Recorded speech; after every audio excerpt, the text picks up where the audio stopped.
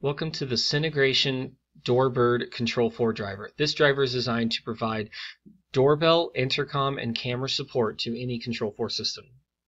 To use this driver, simply add the driver to your My Documents Control 4 tab.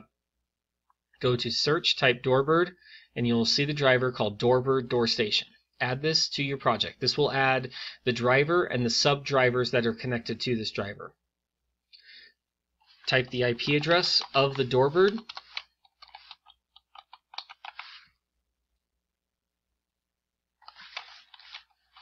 Type the app user, not the admin username. And lastly, the password. Once this is done, go to Cameras Test, go to Get MJPEG URL, and hit Test. This will call out to the DoorBird camera the stream for the video. If this does not pass, then you have either entered the IP address, the username, or the password incorrectly, or that the DoorBird itself is having a networking issue. Check those connections. Once that's done, press Get Snapshot URL and hit Test. Again, this should say Test Passed.